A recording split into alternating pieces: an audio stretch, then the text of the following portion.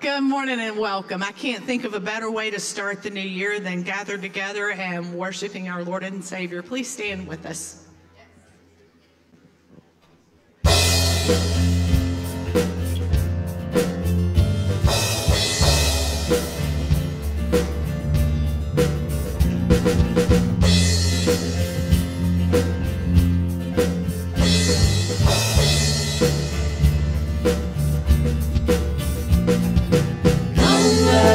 Worship our King. Come, let us bow at His feet. He has done great things. See what our Savior has done. See how His love overcomes. He has done great things. He has done great things. Oh, hero of heaven, you conquered the grave. You free every captive and break every chain, oh God. You have done great things. We dance in your freedom, awake and alive. Oh Jesus, our Savior, your name lifted high, oh God. You have done great things.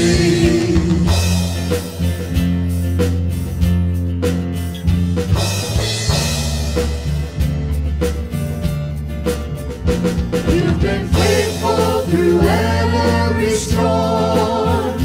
You'll be faithful forevermore.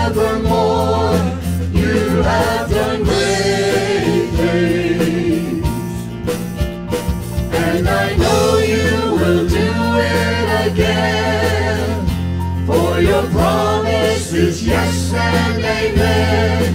You will do great things. God, you do great things. Oh, hero of heaven, you conquered the grave. You free every captive and break every chain, oh God. You have done great things. We dance in your freedom, awake and alive. Oh Jesus, our Savior, your name lifted high, oh God. You have done great things.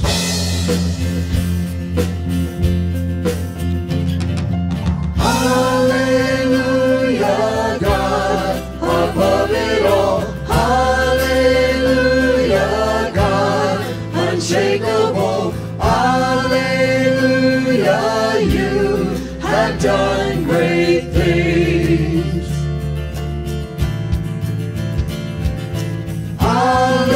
Hallelujah, God, above it all. Hallelujah, God, unshakable. Hallelujah, you have done great things. You've done great things. Oh, hero of heaven, you conquered the grave. You free every captive and break every chain, oh God.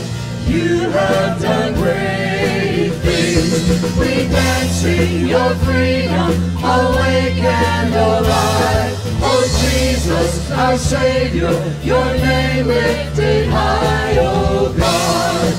You have done great things. You have done great things, oh God. You have done great things.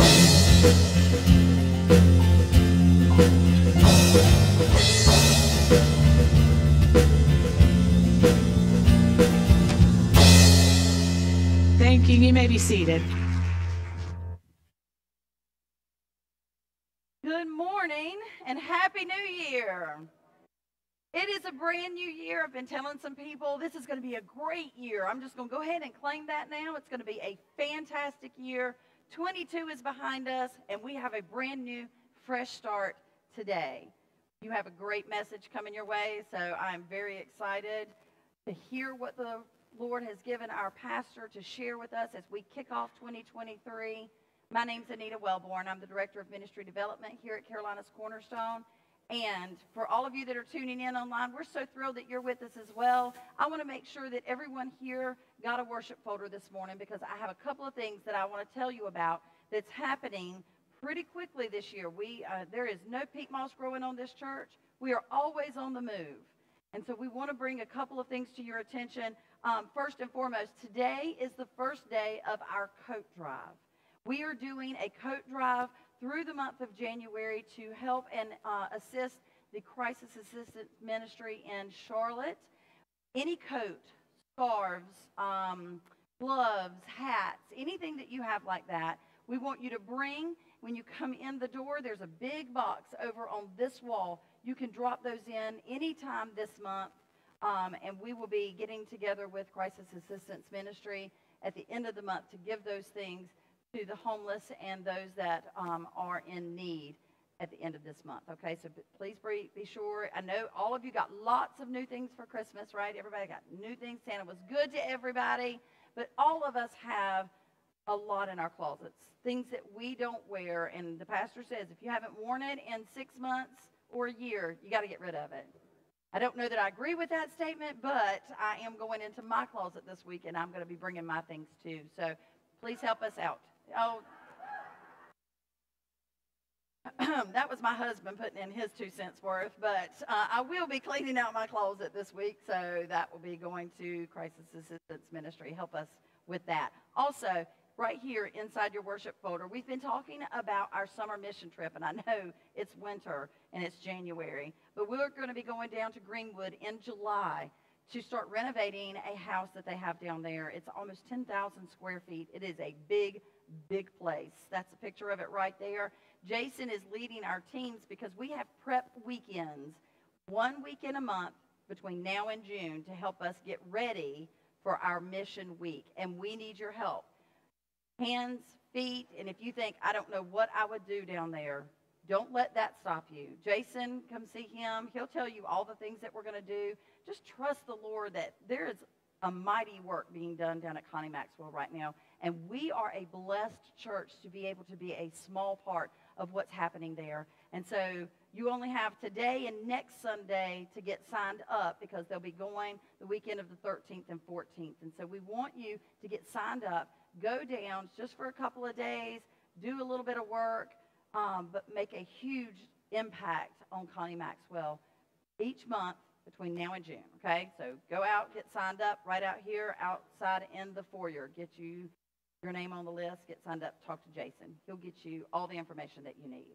And now finally, I know a lot of you are very excited and are ready for this to happen, but our life groups start back this week. Everybody ready for your life groups to start back?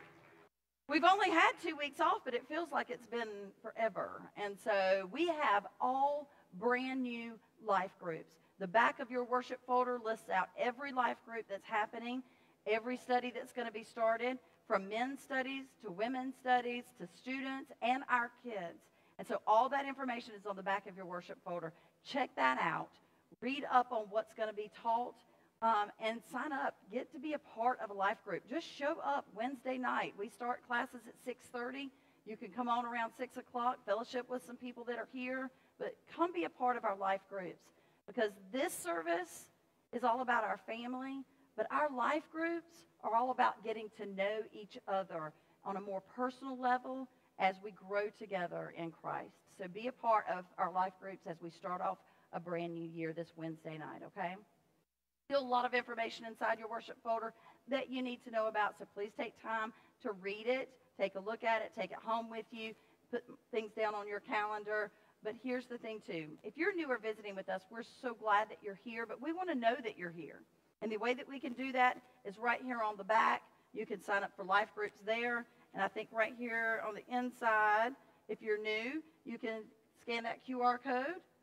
Just scan that quick little code. It's going to take you to a short little form. Fill it out. That lets us know that you're visiting with us. Maybe you're looking for a new church home. We would love that church home to be Carolina's Cornerstone. This is an awesome family of believers, and we want you to be a part of it. And so as the praise team comes back up to join me, we're going to stand together. All of you guys that are at home, if you're traveling, please be safe on your way back home tomorrow. But stand with us right now, and let's all worship together. Let's stand together.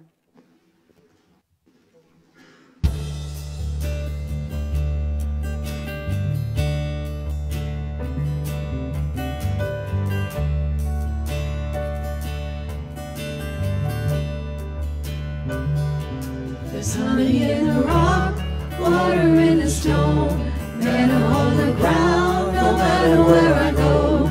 I don't need to worry now that I know everything I need you got.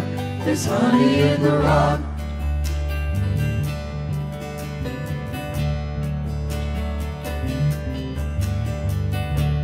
Praying for a miracle, thirsty for the living well. Only you can satisfy. Sweetness at the mercy seat, now I've tasted. It's not hard to see. Only you can satisfy. There's honey in the rock. There's honey in the rock. There's honey in the rock. There's honey in the rock. Yeah. Freedom where the Spirit is. Bounty in the wilderness. You will always satisfy. Yeah. There's honey in the rock. Water in the stone. Manna on the ground. No matter where I go, I don't need to worry now that I know everything I need you've got. There's honey in the rock, purpose in your plan, power in the blood, healing in your hands. Started flowing when you said it is done. Everything you need is enough. I keep looking, I keep finding, you keep giving, keep providing. I have all that I need. You are all that I need. I keep praying, you keep moving. I keep praising, you keep proving. I have all that I need. You are all that I need. I keep looking, I keep finding. You keep giving, keep providing. I have all that I need. You are all that I need. I keep praying, you keep moving.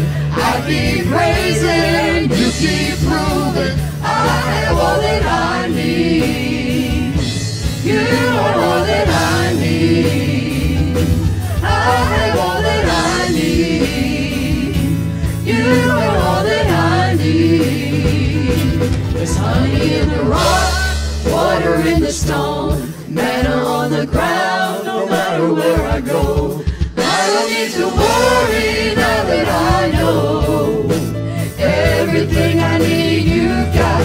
There's honey in the rock, purpose in your plan, power in the blood, healing in your hands.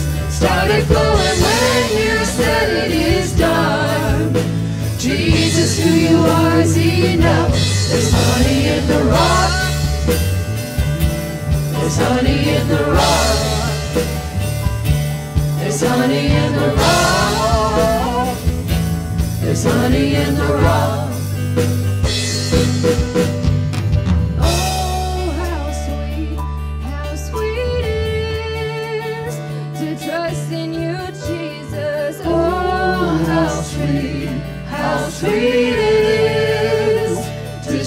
trust in you, Jesus. Oh, how sweet it is to trust in you, Jesus.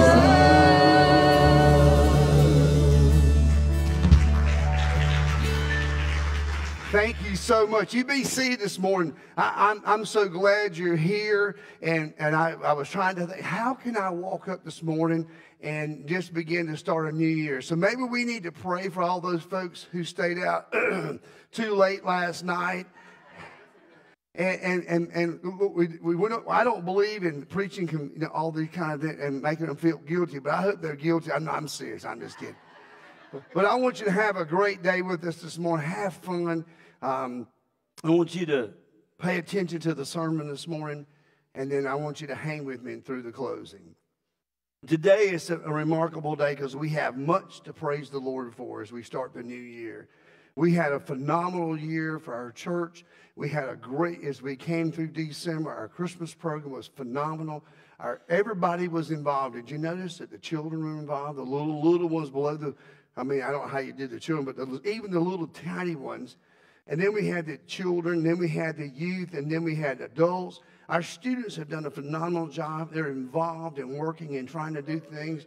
And then we had the complete age groups. This is what happens when you're trying to balance your church and keep it all moving in the same direction. So this church is to be commended. Last night, I just want to say, we had communion last night. It was a little bit different because of the fact we let you come in on your time schedule, and we had an unbelievable service on that thing. From 5 to 7 people came, and I'm just so thankful for that. But I want you to be praying for our church for 2023. I want you to think about this, and of course, we're going to send this video to everybody this week and say, please listen. But I want you to commit to come. You cannot get what you need part-time from the Lord. Let me make this example. And so if you only come 2 out of 4 Sundays, and you'll hear this next week, I want you to know, I'm giving you a preview of next week's sermon. If you only come 2 out of 4 Sundays, what happens? You only get half of what God wants you to have. And I'm serious. I'm just being just as serious as I can, because what happens? God has something every Sunday. Let me give you an example. So we've been praying for a lady named Jan Klutz, and she sits back here, and she's brought some great friends with her. And Jan Klutz has been in the hospital the last 2 weeks or so, and she was on a ventilator. And things, I'm just being honest with you, I didn't know how this was going to go. She had an infection in her body. And so finally the doctors were moving. Her niece, Renee, is who I've been communicating with and working with. And finally the doctor said, we're just going to do this. We're going to put her on a vent, and we're just going to see what we can do. And they did. And on Friday, as I had talked to Renee that morning, and then toward the middle of the day, I get a text from her and said, Mary, can you call me? So I called Renee, and Renee said, they've taken her off the vent, and she's talking, and she's awake. It gets gooder. Hang on, it gets gooder. What happened was, in this whole thing was, so she said, will you call me because Jan wants to talk to you? And I said, okay. So I called her, and she said, hang on. And I heard Jan in there singing Amazing Grace. I'm going, maybe Sandy might want her. And she's doing this, and she was just wide awake. And you know what she was saying? She was saying thank you to the church, because we're praying and we're believing and standing on the word, and she can't wait to get home. Let's give the Lord one more praise clap for her. I want you to be praying for one of our students. Her name is Bella Hybels. They live not too far from here. Bella has had tremendous trouble all year long. She's been sick, couldn't do. They took her to Chapel Hill, University of North Carolina Chapel Hill Hospital, and she is there, and they're working with her, trying to help her. And for the first time in about 2 years, she was able to sleep a whole night. So that's much to be. If you knew the situation as I do, you would go, praise be unto Jesus. So I want you to be praying for Bella. I want you to be praying for Barry Pelka. He's going to be having surgery on the 5th. And he's going to be doing some back surgery, and he's going to come out, and he's going to be able to help us work way, way harder than he ever has before. So I want you to be praying for him this week. And then I want you to be praying, continue to pray for Caden Benton. He is Carolyn and Ken's great-grandson, and he got to come home. He has leukemia, and they're working hard to help this child. And so I want you to be praying for healing for Caden Denton. Would you do that with me, please? So today I want to ask you to come and pray with us. If you're here for the first time, I want to say thank you. And the way we do prayer time here is just by coming and praying. Some will come and kneel, some will stand. And I want to give you one more thing. I see my friend Randy back here. He and Shay have been married 40 years. I don't know how she did it.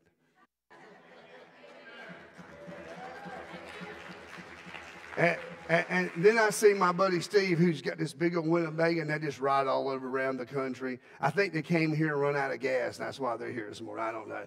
But I want you to come and pray with me. Come on, let's pray.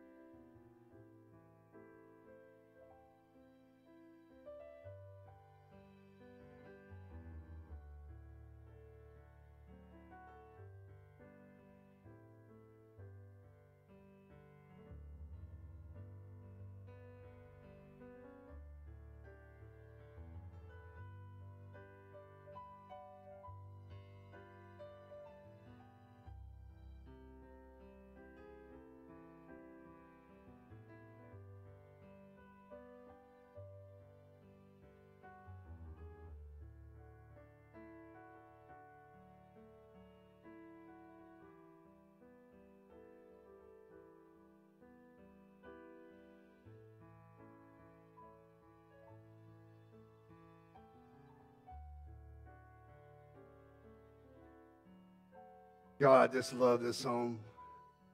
Thank you, Lord, for walking with us. Thank you for talking with us. Thank you revealing things to us. I pray, Lord, for this church in 23, that this will be the greatest year in the history of this church. I pray, Father, that we won't make excuses. We'll just do what you've called us to do. And Lord, today I pray for my friend Barry as he has back surgery on the 5th, that, Lord, you would just touch his body, heal his body. I pray for the doctors and nurses, and you would give them wisdom on the best how. Lord, we pray for Caden this morning. Lord, you would just remove this leukemia from his body. For Bella, Lord, this morning we ask you to be with Bella and just help her get the doctor's wisdom on how she can be helped. And Lord, I pray for this morning, I pray for Shane's dad, who's been in and out of the hospital, and I pray, Father, you would be with them. For Jan, Lord, I pray you would continue to heal and have her back in our church where she can sit in her seat and we can praise you together. Lord, give us a great 23. And all God's people said, amen. Let's give the Lord a praise clap. Amen.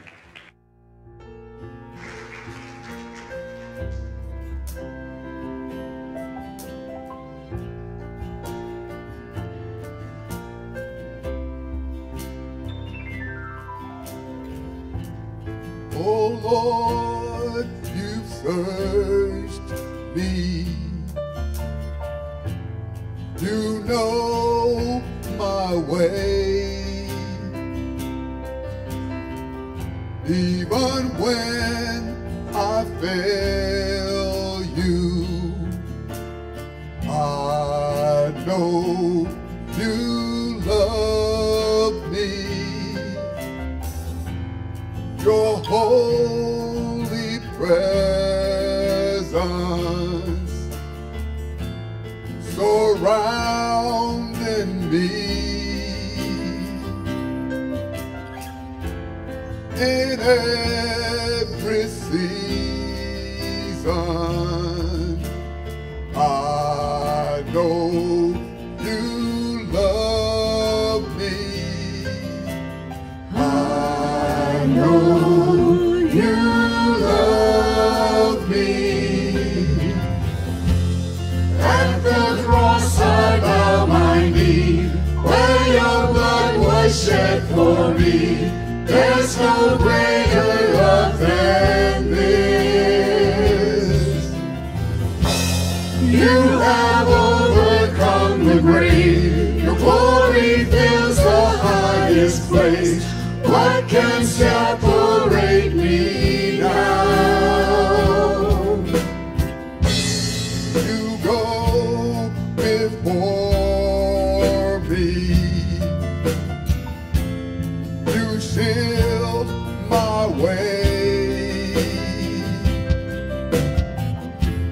Your hands upholds me. I know you love me. At the cross I bow my knee, where your blood was shed for me.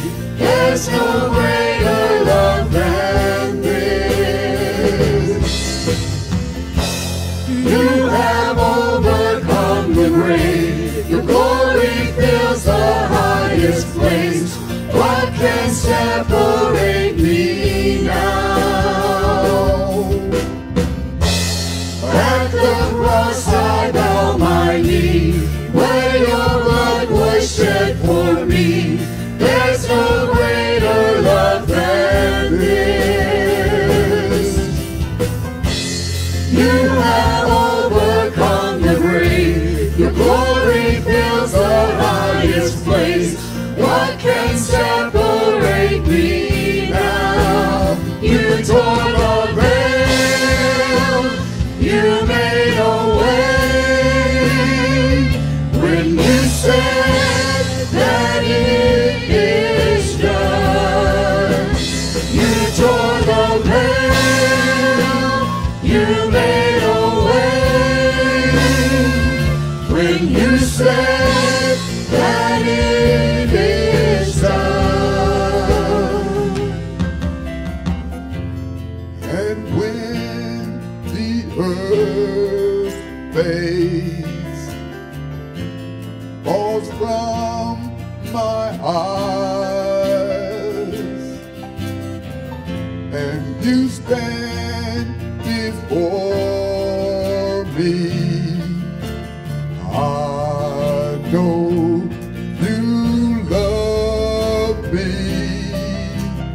I know you love me. At the cross I bow my knee, where your blood was shed for me. There's no greater love than this. You have overcome the grave. Your glory fills the highest place. What can separate me now? At the cross I bow my knee, where your blood was shed for me. There's no greater love than this. You have overcome the grave. Your glory fills the highest place. What can separate me now? You tore the veil. You made a way when you said that it is done. You tore the veil. You made a way when you said that it is done. You tore the veil. You made a way when you said that it is done. You tore the veil.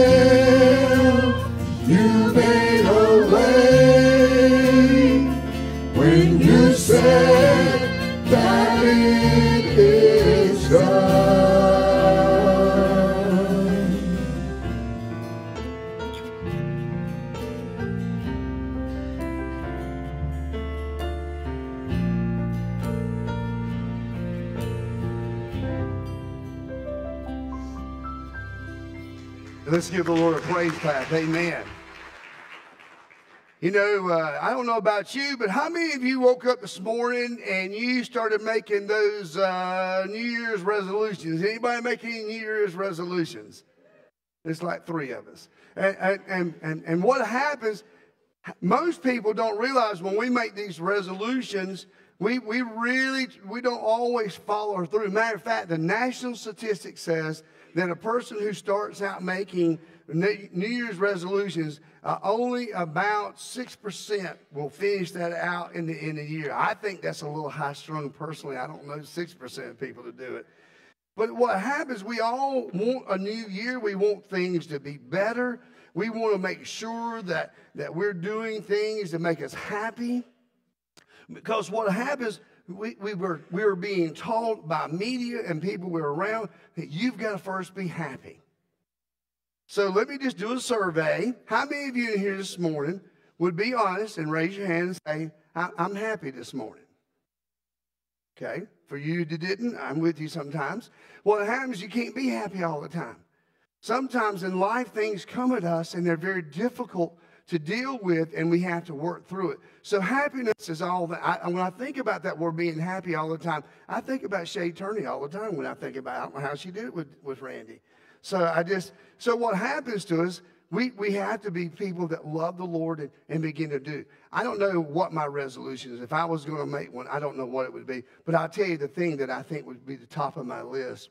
It would be that I would like to have a year where I am physically good, but most of all that I am spiritually good, that I'm emotionally good.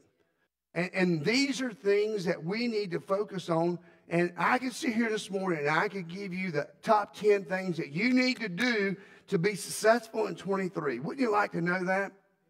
That's like you winning the lottery. That's not going to happen. So what happens, of course, you got to play to pay. So what happens to us in this whole thing is that we need to go back. See what happens, God has given you something that will help you set the tone for 23 if you will just follow through on 23. And do the things. He says to us, how can you learn to build your life on the Bible? That's the whole thing today, is that you're building your life on most things that are not secure. The one thing that's going to last forever is the word of the Lord. The answer is that we look at, because God has wired us and he has shaped you and me. He's made us inside of our hearts, right in the center of our souls. We are being drawn to him in some way. Now, some folks, they try it with alcohol. Some folks try it with drugs. Some try to just do whatever they want to do to get a fulfillment. My friends, the only way you're ever going to feel that void in your heart is Jesus Christ. And how will you get that? You get into his word. God wants you to learn that you need to encounter things in life. But I want to teach you this morning something that is so simplistic that the Bible teaches us that God has given you 5 senses. He's giving you the sense of hear. Some of y'all have some really good ears in here. Some of us can be on this side, and you're on this side, and you hear exactly what we're saying about you. But we got great. And then we got a smell. Now, when you come into our church, I am very sensitive about smells, and I know some of you do not like fresh linen. Not my problem. I like fresh linen. So what happens, we smell that. It's like, you walk in. I remember as a kid growing up, we were like poor, and we would go out to the little store above the house, or we'd be out, and I could smell a hamburger.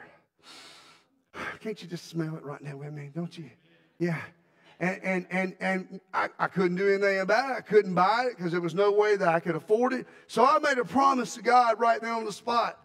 I said, when I get older and I smell one, I'm going to get that one.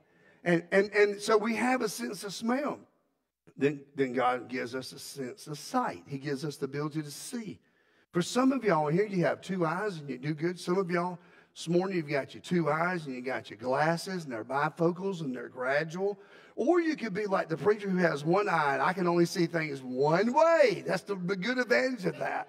So we have sight and we can see. And then we have this whole thing of taste. Now, taste is important because there's some things in life you eat that's terrible. Brussels sprouts is terrible. I mean, we're going to have a shouting contest here. Who can holler a lot? I mean, there's other things. I mean, I love a tomato. I mean, you give me a fresh tomato and cut that baby and put white bread with Duke mayonnaise on it. I mean, don't put just that little bit of wimpy stuff on. Thick it up. Thick it up.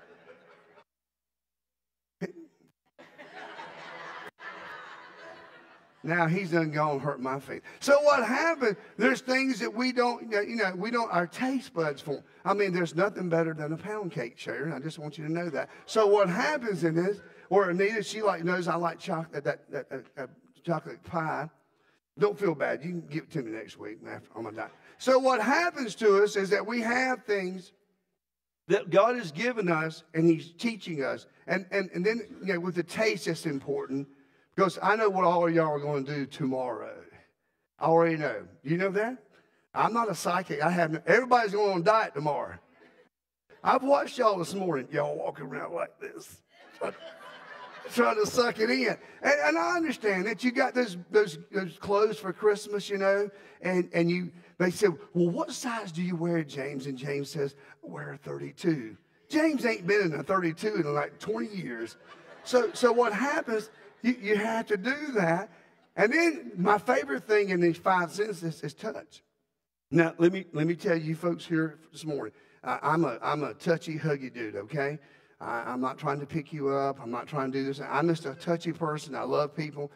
And I tell you, during COVID, it was very difficult for me because of the fact that you couldn't touch people. I mean, even today, sometimes you go, and people are not feeling well, and they don't want to be touched, and I understand that. I really do. But when you do get better, I'm going to just rub all over you. So what happens to us, we're people who like to be touched. So God's given us these 5 natural things that He's implied and put into your life. And what I want to do this morning is, I want you to learn how to use those 5 things to be successful in 23.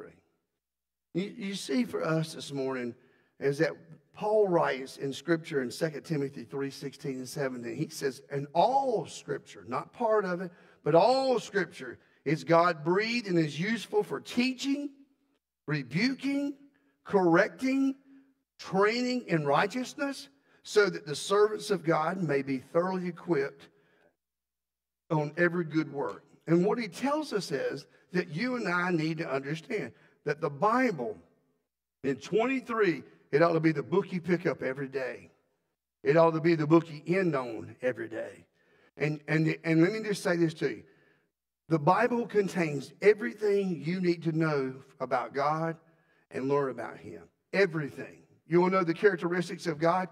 You know, we hear this all the time. What is the characteristics of God? It's Galatians 5. It says we're to love, faith, all that kind of stuff. There's the fruit of the Spirit.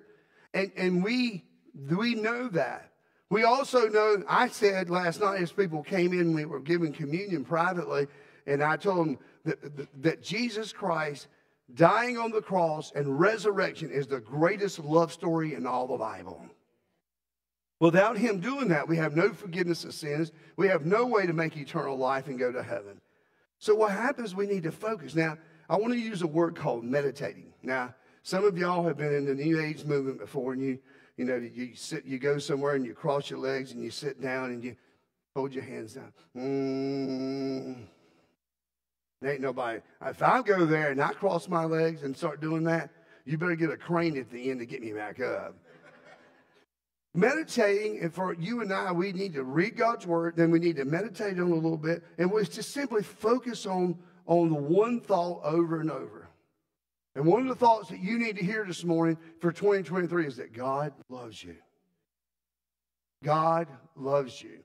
And He wants us. Now, how many of you in here would admit this morning that you are a worrier? Would you just slip up your hand? Don't go too high. Kind of do this Pentecostal thing. So what happens is that you and I need to understand most people that I know are worriers. They worry about how they're going to do this. In fact, you can take that habit, what you're focusing on so much about, you can instead take it and then focus on the Word of God. So when worry comes, you don't start going and biting all your fingernails off and all that. What you do is you go to God and say, God, I want to focus on you through this very difficult time. So when I read, I want to encourage you to, as you read God's word, I want you to do something for me. I want you to read bits and pieces of it.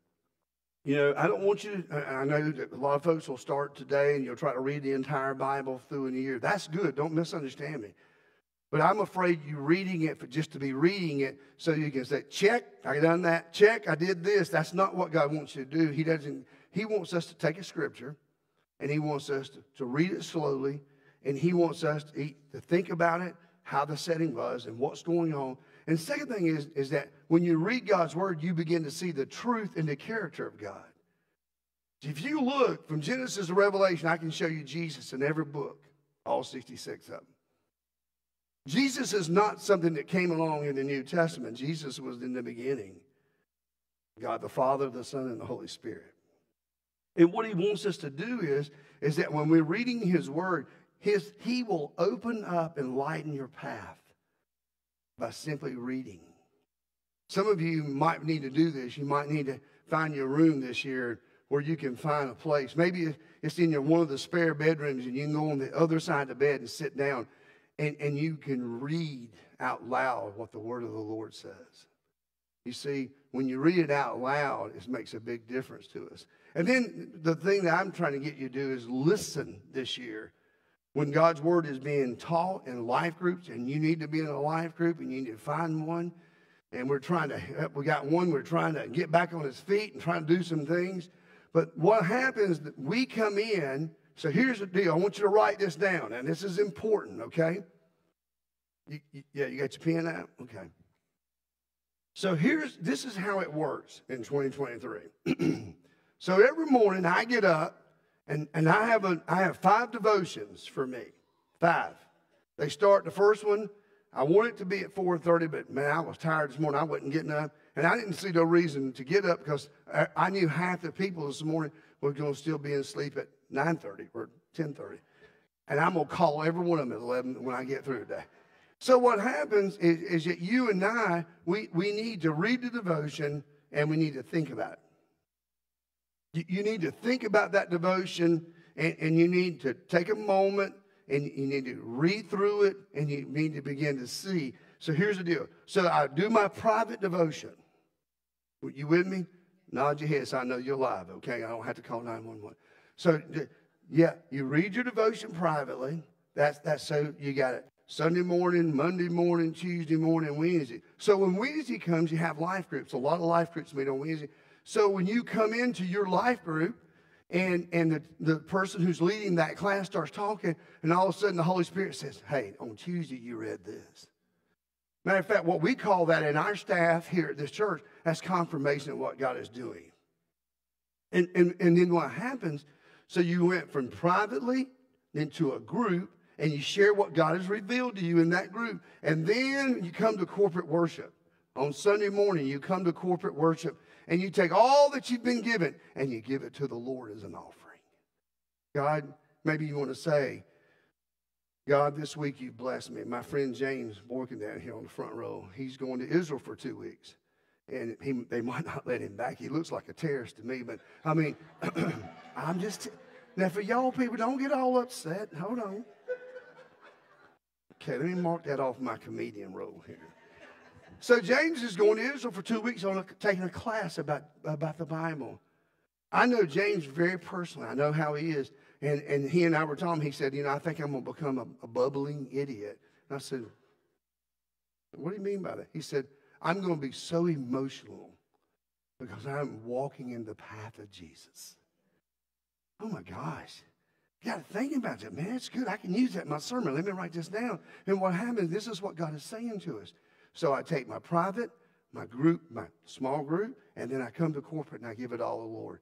Let me tell you something. If you do this in 2023, your life will change. You'll see God in ways you've never, ever seen him before. Reading the Bible is just the most important part of your life.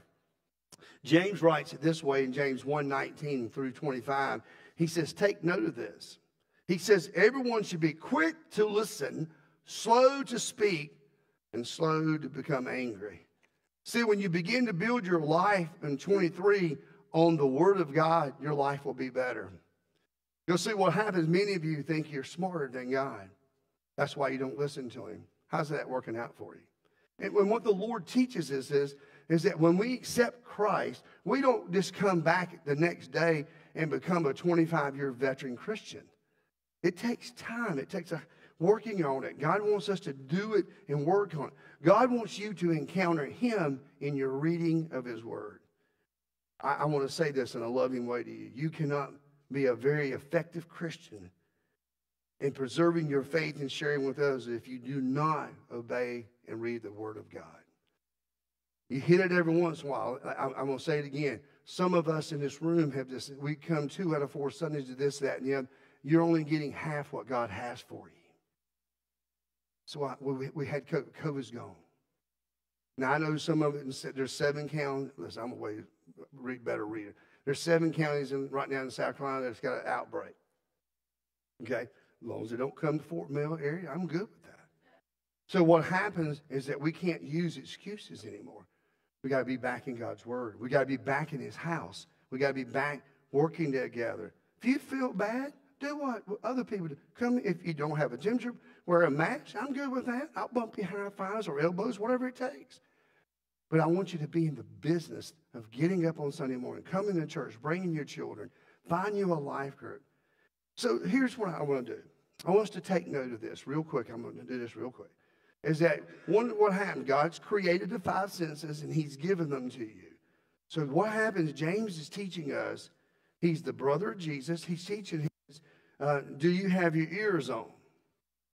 Yeah, I mean, this morning, do you have your ears on? And see, we know what Paul writes in Romans 10:7. He says, faith comes from what? Hearing the message. And see, for you and I, we are to quickly listen, and which means for you and I, we're to accept the Word.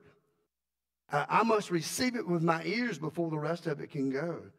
See, I like when you talk about this whole thing. It's like having a stranger come in your midst and you welcome them and you talk with them. It means that you welcome the Holy Spirit to come in your life. And it means I've come. Lord, I'm open. I'm ready. It's an attitude of acceptance. When I hear it, how will I respond? If you're going to get the Bible in your life, you're going to have to start, I am wide open, Lord. I got the attitude of acceptance, and I welcome the Word, and I accept the Word that's planted in me.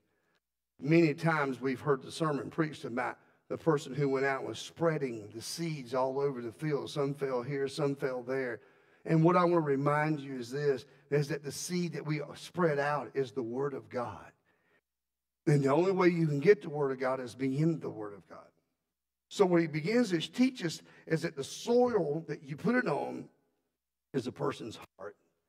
It takes that heart and it begins to show us, because we have to be people. Now, let me give you an example. Maybe some of you, I don't think you were this way this morning. Don't look around too much. But for example, you come to church, you get up late, you rush around, you're trying to find your shoes and you're trying to tie them as you walk out the door, and you all of a sudden you become very frustrated with things in life. You ever had that? You're trying to do everything and you're behind. And you get frustrated. And so what happens to us, and then what it does, it puts you into a real irritable mood. This would be a great time. How many of you have ever been in a bad mood or irritable mood? If you don't raise your hand, you're lying before God. I just want you to know that. And so what happens is, and then here we get to the church, we run in, we're late. And so the welcome team is trying to speak to you, and you just run right by, and you go sit down and got you cross your arms.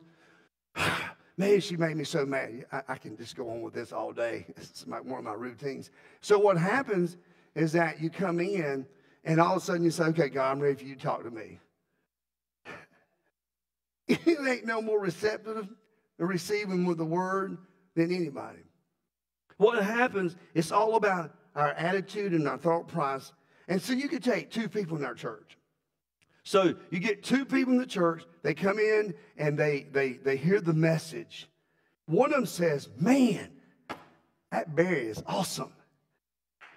No, don't do that. And what happens, he comes in and he says, man, that was powerful. Thank y'all for doing that. I mean that in a loving way. I kind of like me too. So what happens is that we come in and the person says, man, it was powerful, it was good. And the other person, same person, sitting right beside the same person, they go, I didn't get anything out of that. I want to slap you. So what happens is that what we do is we got to realize we got to be receptive. You got to be receptive. I would rather you come to church and walk around the church 3 or 4 times and calm down and be late than you come in and be late and not receptive. See, God can't speak to you if you're not receptive. I've learned this, that I don't know how our young people do it. Our young people are phenomenal. Our students are. They can listen to the radio blaring and study algebra. And some of them are really good. They can have their earphones on, listening to music, playing Fortnite, and reading a book in chemistry. They're very talented. So for me, I have to have things quiet. I mean, I'm just going to be honest with you. If I can take the moment and get quiet, I can hear the Lord. With all the confusion and noise and going on, I can't. For me, it's what the Lord's taught me personally. Now, I'm not trying to tell you how you do it is wrong. I'm just telling you, for me, I have to calm down. This is why it's so important. If I could illustrate this in my mind, would be that you put 2 chairs in a room. In this one chair, you lay your Bible in there, and you're trying to read along what the Lord's telling you to read. And you're sitting there and you're praying. Then all of a sudden, you get down on your knees after reading God's word and pray over God's word. You see, if all the commotion is going on, you're not going to hear from God. Sometimes we do this in our church. We come in and we're angry about something. You know, first of all, if you were speeding up Gardendale and you got 154 to 248, was it 248, Jordan? A ticket. And what happens, you come in, you're angry, and you're all upset, and you're irritated, and you're all uptight, and you're emotionally upset. Or you can learn how to calm down and kind of get relaxed. And there's something else. I'm only talking to the Christian here. Listen to me. I'm only talking to people that have given their life to Christ. Sometimes we've got to clean up. Now, for a non-Christian, let me say this to you. God don't need you to clean up. He'll take care of that when you come. Don't you worry about it. So, but as a Christian, there's things that we need to clean up. And this year in 2023, there are things that we need to get rid of. The Bible's very clear. It says in James 1:19, it says, get rid of all that moral, unfit stuff. He's telling us that you and I, we need to be careful about these things. So I started digging into this, and I started looking into the Greek, and I started looking at what does it mean to get rid of? What stops us from hearing what God is trying to say? And I discovered this word, and I just don't want you to go nuts on me, but it's called earwax. Your ears get stopped up. I mean, we get all stopped up, and we get emotional and spiritual and mental, and we don't hear a word that the Lord is saying. And the reason we don't is because we got all this junk in our trunk in our life. We wind up putting ourselves in a situation where God is saying, take this out of your trunk. Get rid of this. Get rid of this. Get rid of this. You see what happens, evil sets in. We get angry with people and we start hating them. And we start talking about them. That's called gossip in the church. And we begin to do those things. And what the Lord is saying, we need to confess instead of gossip. We need to confess when we get angry. We don't know all the circumstances that are going on. I was laughing at Tina this morning. We were back in the sound booth, and she's learning our new system up there and helping us. And we said, she's saying, the people in the church have no idea all the work that it takes to get ready for Sunday morning. You know, it's like getting ready as we change the scenes, because I'm all about sets and stuff. It's really important. Had a beautiful Christmas set. We converted it to what it is now. And, they put it up here like it was snow. I mean, last Sunday, it was cold. I told y'all last Sunday, if you'll just wait 2 or 3 days, it'll change. The weather changes. Now we're going to be all sick next Sunday because the weather went from 10 to 75. So what the Lord is teaching us is that we need to confess instead of being angry. We need to look at things. We also need to be humble. 73 times in the New Testament, the word humble comes in. James writes, he says, humble yourself before the Lord, and he will lift you up. And then he says, humbly accept the word planted in which you can save yourself. What does it mean to be humble? This simply means that you take God's word as it is. That prideful attitude that you have, you take away. See, for me, the reason I'm asking you to do these things, calm down, sit down, be quiet, listen, is because in less than 36 hours, 95% of what I've taught you this morning, you will forget. I didn't make that up. That's national statistics. That ain't real happy for a preacher. We don't like you forget what we're saying. So what happens is that we got to put ourselves in a position.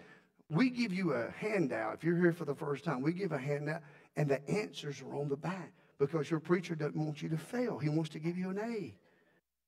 And what happens to us is that we want to chew on that.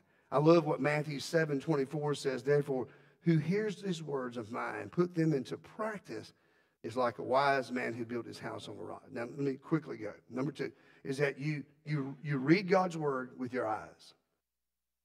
And I know what you're thinking. How else would you read it? So you don't just merely listen to the words. You receive it. You do what it says. And I don't know about you, but sometimes we can't grow without reading God's word. You got to look at his word. You got to look at it intently. Your part is you look at it intently, you fix and be careful with it. So let me tell you what I do. This is worth about 50 cents if you got it in your pocket. When I read the Bible, I read it. I reflect on it. I think about it. And my favorite word is I ponder it. I just begin to ponder and think about all the things. This is why when I teach in scripture and preaching and in classes, I want you to know the historical setting of how tough it was to be a Christian and how tough it was to survive. You and I, we're assuming we're going to live forever, never, never, never on this side of heaven. Ain't going to happen. These people are trying to survive from day to day just to have enough food to feed them or feed them their families. You and I've got it made. We got a freezer. You know, for some of you in here, you're desperate. You've got it full of chicken. And you need to get the beef. You know? So what happens is that we begin to realize is that we got it made. Listen, you know this year you can have, there's so many ways you can read the Bible. There's apps. I don't know exactly what an app does, but there's apps where you can put it in, and it'll keep you on course of reading God's word every day. Some of you have BibleGateway.com. You get a Bible verse or whatever it might be. And what you want to do is you need to hear the word. And then you got to do it. The purpose of the whole thing is this. You need to look in the mirror every once in a while. And you need to evaluate yourself. Am I doing what God's called me to do? See, I've learned that he wants to bless you. He wants to bless you in everything you do. He wants to bless you in every area of your life. He wants to bless your family. He wants to bless your work. He wants to bless your finances, and he wants to help you. And then the third thing I've learned in talking and trying to teach you this morning, the 5 senses, is I want you to dig into the word with your hands and your mouth. There's a difference between reading the Bible and studying the Bible. Reading the Bible is just reading, checking off. Studying the Bible is digging into it, researching. This is why I tell you, if you don't read the entire Bible, your preacher is not going to be mad at you. As long as you're trying to dig into this. See, here's my way. This is Barry's way. It says it is not study unless you have a pen or a pencil and you write it down. You go into my office or get in my truck, wipe your feet off if you get in my truck. But if you get in there, there's always going to be a pad and pencil. I don't even like ink pens. And the reason I'm writing stuff down the Lord's giving me. Because see, if you're not prepared for him to speak back to you, you're going to miss what he's got. It's not just reading it. It's researching and saying to him, God, What are you speaking to me? This is why many of our life group leaders in this church teach this way. Is because we want you to hear a scripture, you see it, you hear it, but then the question has to come, how does it apply to my life? How am I going to take this and apply it on Monday morning? Let's see, Tuesday morning. Most of y'all are going to be off tomorrow. We got plenty for you to do at church if you don't have anything to do at home. But on Tuesday, you'll go back to work, and you need to remember what God has said. You need to work through it. So he tells us that we need to write it down. When I hear stuff, I like to write stuff down. I'm a story person. I love stories. I love when people talk about God and what God has done in their lives. I write stuff down. See, I've learned that the components to study God's words, you got to write it down. John 5:39 says, you search the scriptures because you believe they will give you eternal life. But the scriptures point to me. See, everything that goes on is pointing you to Jesus. And you need to write it down. The other thing is you need to talk to someone about what you got. I want to encourage you right now that you would find you a partner this year. And that you would take that devotion and both of you get the same devotion and you start reading it. You start reading it together. And then you text each other and say, this is what I think, this is what. Now, some of you, if you're like me, I don't mind texting. I mean, if you get a text from me and all the words are not spelled right, don't blame me. What happens, I'm a much better talker. Call me. And what happens in this thing is that we need to share what God is giving us on that day in devotion, that we share it with someone else. It can be a mentorship. It can be anything you want to be, but you need a partner to pray with. And what happens to us is that we see in Scripture a lot of times that we look in Acts 17:11. It says the people of Berea were open-minded more than the Thessalonians. They listened eagerly of Paul's message. They searched the Scriptures day and night. When you start searching, you'll start learning. Study will come. And then when people come along and they tell you crazy things, see, I'm a person who loves archaeology. This week, we've had 10 or 12 major things come out. Guess what one of them was? One of them is that we begin to realize that Moses really did cross the Red Sea. No joke. And then there was another one talking about in King Solomon's day, and that King Solomon, if you read the story of Solomon's temple and all these things, you'll discover that there's a lot of copper. They found that copper mine about 3 months ago. It was hidden. You say, what are you saying? Listen, just because the History Channel tells you something does not make it true. Some wophead, I shouldn't have said that, but they probably are a wophead. And they're on media telling you that God's not alive. Life magazine did that and had to close their doors. You have to understand. Here, listen to me. Let me pull my heart out for a second. You talk to somebody, and they say, well, I read where that's not true. My first question is not, oh, bless your heart. No. Where did you read that at? Where did you read that told you that really didn't happen? That Moses didn't cross the Red Sea? Well, I read it in this. Do you know the dude? No. Did you research behind? What you'll discover, and listen to me, hear me out. What you'll discover, these people said that didn't happen, this didn't happen. They no more believe in God than a man walking on Mars. They do not believe that. Why would you listen to that? Why would we listen to someone? This is why I love the testimonies. But see, you can't argue with someone who's telling you about what Jesus has done for them. You go, I tell you what, you give us a couple weeks, we'll get my buddy Jan Klutz, she'll be back. Let her tell what Jesus did for her.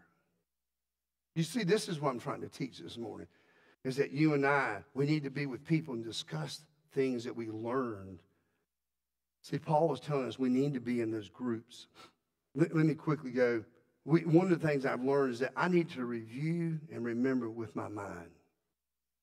James 1:25 says, but if you look carefully in the perfect law, and that sets you free, and if you do what is said and you don't forget what you've heard, God will bless you for it. When you begin to look at this, he says, look intently And you and I are people that we need to make sure we understand that we need to review and remember everything. Oh, take your Bibles. Take your Bibles. Turn to Joshua chapter 1, verse 8. If you got one of them little phones, you just pull that baby right up. And I'm reading from the NIV. I want to show you something that I want to start your 2023 year with something I discovered in my studies that proves my point, what I've been saying about a lot of folks. Joshua 1:8 from the NIV version says this: don't let this book of law depart from your mouth.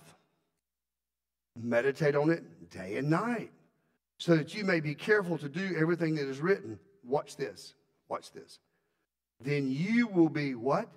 Prosperously and successful. That one scripture is the only scripture in the whole entire Bible that says God will prosper you. It ain't you send me $1,000 and then we'll plant a seed and bless your heart, it'll get $10,000. If that's the case, I'd be the richest man in town. You see, this is what he tells us. The prosper part is not financial all the time. Prospering is that you make friends and you help someone who's struggling. You pray for those that are sick. Prosper means that you and I will do everything we can to make sure that someone else is not struggling. You can be successful in 23. You just need to read it and do what God tells you to do. And he goes on. He tells us that we need to work on our memory. So let me just ask this question. How many of you struggle with your memory a little bit? Would you raise your hands? Okay, let me look over here. Keep your hands. I'm going to point some folks out that need to raise their hand. So what happens in memory is that we don't exercise our minds, you know. How many, if you have been here, and, you know, when I was growing up, we had to memorize stuff. My family, we went to church every time the doors were cracked, Sunday morning, Sunday night, Wednesday night, and any other night. And when I was going back on Sunday nights, when you came to church, you had training union. There's only about 8 of us that know what that means. You had to go from 6 to 7. You went to training union. And us young people, us students, just want to tell you, we had to memorize stuff in the Bible. We had Bible drills. Is anybody here with me? Yeah, we had Bible drills. Yeah, thank you very much for that word, because that's exactly what they were. I wanted to cut the teacher's head off with it. So what happens is, you had to memorize, and everybody had to have the same Bible. They gave you this old hardback book, and you would stand back and there'd be a whole line of you. Y'all, none of this, appreciate you. Now, for the rest of you don't, I wish you had experienced it. And they would say, John 3:16. You got to get it, and you step up and you read it. You step up and memorize it, and you speak out what you've memorized from the King James Version. So what happens is that you learned it, and you learn how to speak and to share. And I was pretty good. I was a state champion a couple of times, and they finally told me not to come back. I'm kind of like, you know, they didn't want me to come back because I wasn't going to lose the argument. So what happens to us is that the Lord is telling us that we need to do these things. We need to use our memories and sharpen them. We need to try to learn at least one verse per week. That gives you 52 verses that you can memorize. And you say, well, why is that important? What happens one day, you'll be in a situation and life will be falling apart. And that one verse that you memorize will come back to you, and it'll help you through that very difficult time. There's some of you in this room, and you've had some very difficult times in your life. Things have destroyed things that you loved. And all you can do is get through is by listening. See, the skill of remembering and reviewing is called meditation. David writes in Psalms 115, verse 15, he says, I meditate on your precepts and consider your ways. He always says that. Meditation is just simply remembering what Scripture says. See, I like the Message Bible because it's different. It talks the way I do. It's a redneck, and you're able to do it. And I encourage, I don't care what translation you use. I don't care which one. Just read it and memorize it. See, if you're serious about wanting to become a strong Christian this year, you're going to have to get in the Word of the Lord. And then I want to close with this, just by telling you real quick. We have to respond this year in actions. James 1:22 says, don't merely listen to the Word, so don't deceive yourself. Do what it says. See, for you and I, Learning all this is so important. Let me tell you why.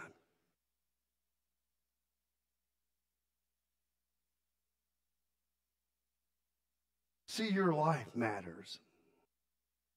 My God does not make junk. Your life matters. It may not be perfect. You may be here this morning and you've been adopted and you don't know your parents. It's okay. Because, see, God knew you before you was ever born. He knew who your mom and daddy was going to be, whether you know them or not. And it's okay. You know, and what happens in this is that everything you do matters. Every time you get something from me, he'll say, make every day count. So let me tell you a story. It's a true story. There was this man, he was up in Canada. He's walking around. It's a snowstorm, and he's kind of gotten lost, and the snow is just coming and coming and coming down. And in this, he's struggling because he's having a hard time seeing. He's being weighted down. He didn't have all the stuff that maybe today we have to walk in the snow, and it's just getting worse and worse and worse. His energy is beyond anything he has known. He's thirsty, he's hungry, and then he finally decides just to sit down and die. While he's sitting there, he's given up. He heard a moan. He heard a moaning of someone. He began to look. He got up. Everything that he had, he got up. And he started walking toward what he was hearing, the moaning of a person. And when he got there, there was another traveler just like him who got stuck in the snow. The man himself, with no energy, picks the man up and he begins to walk. He doesn't know where to go. He has no sense of directions. He just starts walking. After about 20 minutes of walking, he looks and he sees this little old shack out there with the smoke coming out. He cares and he knocks the front door and goes in, and he sets the man by the fire.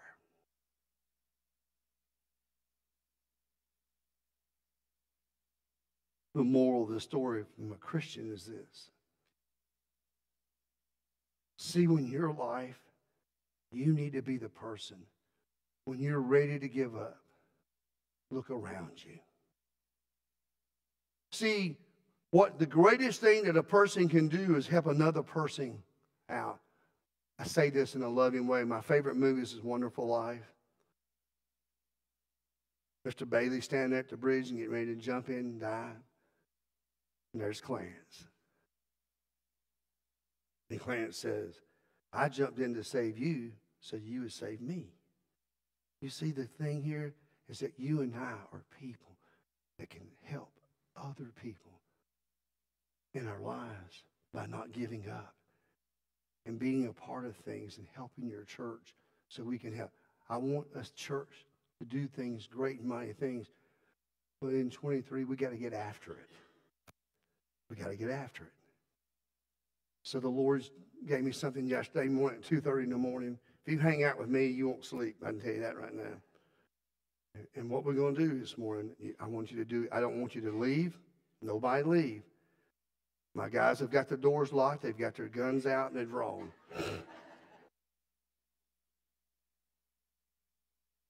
I want us to come together and unify. Miss Anita, come up here and tell us how we're going to do this and what we're going to do.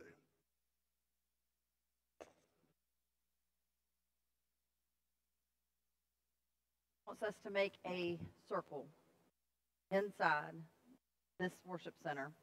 So the easiest way we think we can do this is everybody that's in this section, we want you to get up, move to the wall, and kind of start making a U coming out from behind your section.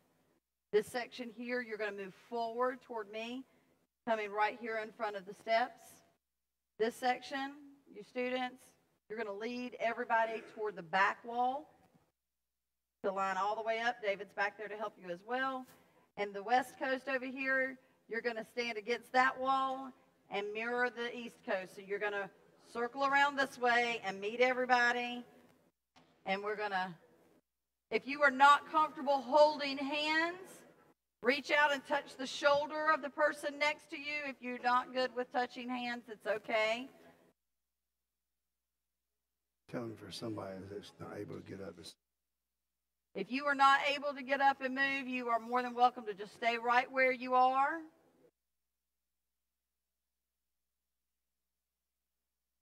Just move all the way around. We're going to do any music. We're not going to do any music, Mel. He just changed his mind. All right, everybody, hey, this is where y'all need to be close. Over there where Bill Grantham is, he didn't smell. He took a bathroom. Well, y'all close in over there. Switch over this way so we can get the rest of these people into the circle. You're Everybody fine. slide over. Doing good. Everybody's doing good. Imagine Okay. if we'd been full in here this morning. Yes.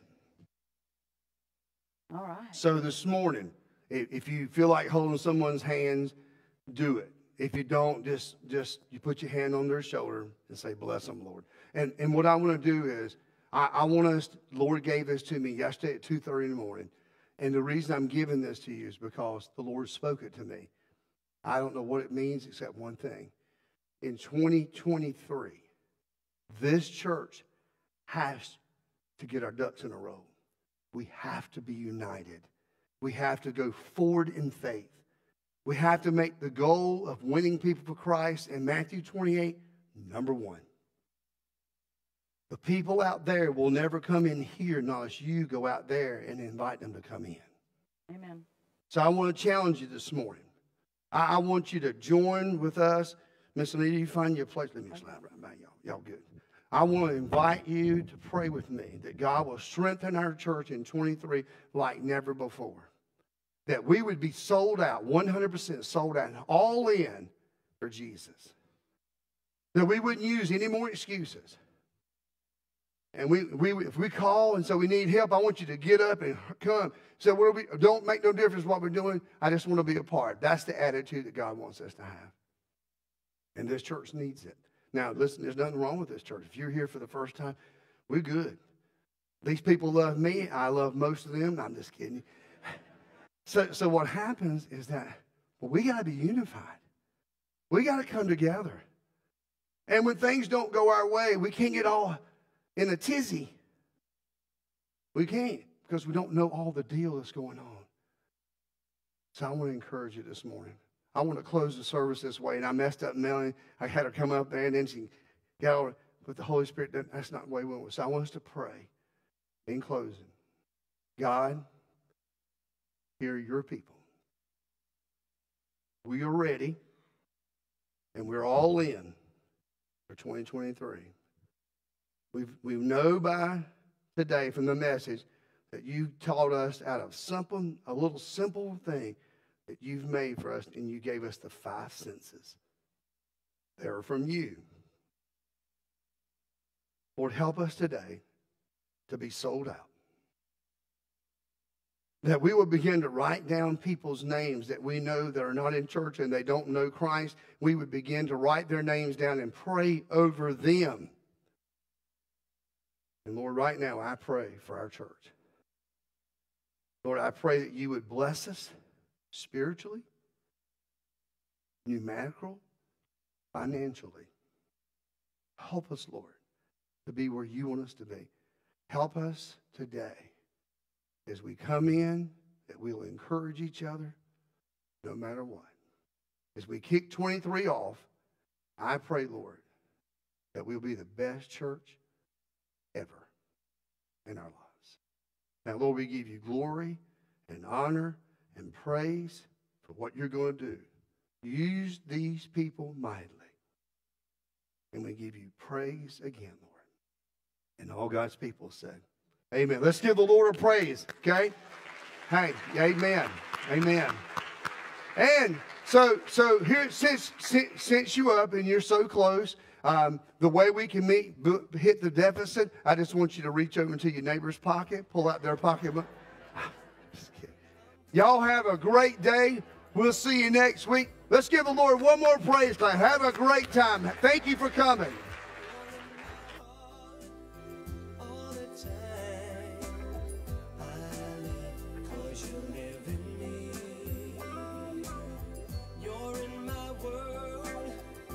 complete.